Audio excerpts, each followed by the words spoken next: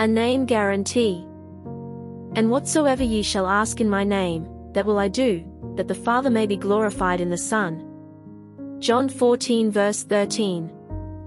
It is not every believer who has yet learned to pray in Christ's name. To ask not only for his sake, but in his name, as authorized by him, is a high order of prayer. We would not dare to ask for some things in that blessed name, for it would be a wretched profanation of it, but when the petition is so clearly right that we dare set the name of Jesus to it, then it must be granted. Prayer is all the more sure to succeed because it is for the Father's glory through the Son. It glorifies His truth, His faithfulness, His power, His grace. The granting of prayer, when offered in the name of Jesus, reveals the Father's love to Him, and the honor which He has put upon Him. The glory of Jesus and of the Father are so wrapped up together that the grace which magnifies the one magnifies the other.